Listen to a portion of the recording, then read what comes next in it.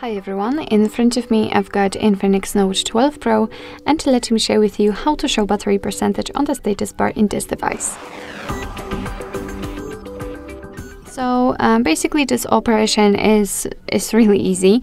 If you've got only the battery indicator in the status bar, just like I have, all you have to do is to simply enter the settings. Here we have to scroll down to the power marathon. As you can see, it should be above the digital well-being and under kids mode, or you can simply enter here battery. So let's tap on power marathon and tap on the battery settings, which are at the very bottom. And as you can see right here, we've got the battery percentage option, which is of course currently turned off. I've got only the battery indicator.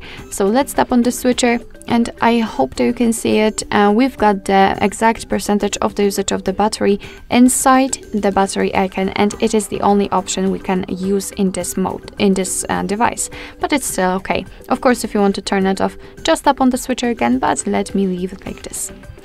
So basically that's all. This is how to show a battery percentage on the status bar in your INFINIX Note 12 Pro.